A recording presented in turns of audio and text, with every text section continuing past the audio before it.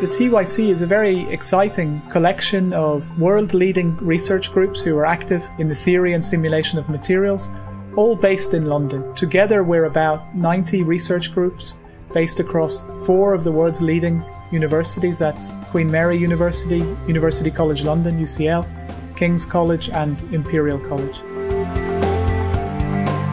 So with the theory and simulation of materials, you can make predictions in advance, and this saves you a lot of time and effort. Our simulations are still much less expensive than building and designing a very sophisticated modern laboratory. BP's been working with the universities involved with the Thomas Young Centre for a number of years, and more recently we've been working through the TYC to look at fundamental science research in molecular computation, but increasingly we've been working with TYC to build our internal capability. So using the academics and the expertise here at the TYC to help to train our people to provide coaching in software, in tools and techniques to do with molecular computation. We work with ionic liquids in association with BASF. We're looking at the fundamental structure of the ionic liquids. This allows the company to make targeted decisions about how they use and how they might change their processes to be more efficient, more environmentally friendly. Our business really is about predictive capability, whether that be in terms of what we desire in a new material or in terms of predictive capability of existing materials in service.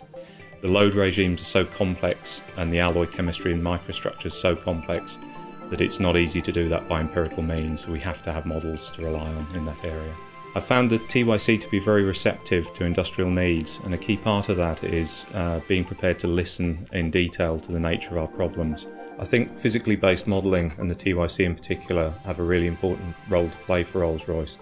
The problem with experiments is it's very difficult to be sure that you have covered all the different possibilities. Working with TYC is very useful for seeing how more accurate methods of calculating different properties can be used and adapted so that we can estimate whether their properties are likely to be advantageous. The big benefits for industry of materials modelling are that it's a framework for technological innovation, and one without which you're sort of fumbling about in the dark. We live in a very complex world. Materials are getting more and more complex, and they all have to interact with each other. We have to look at life cycles, we have to look at the intrinsic physics, we have to look at the recyclability of stuff. And the only way really to make that all a tractable proposition from a company's point of view is to do modelling. Thomas Young Centre is a group of academics who are all dedicated to have an impact in the world, and the only way to do that is via companies, and we are absolutely dedicated to working with companies to solve the big problems of the world.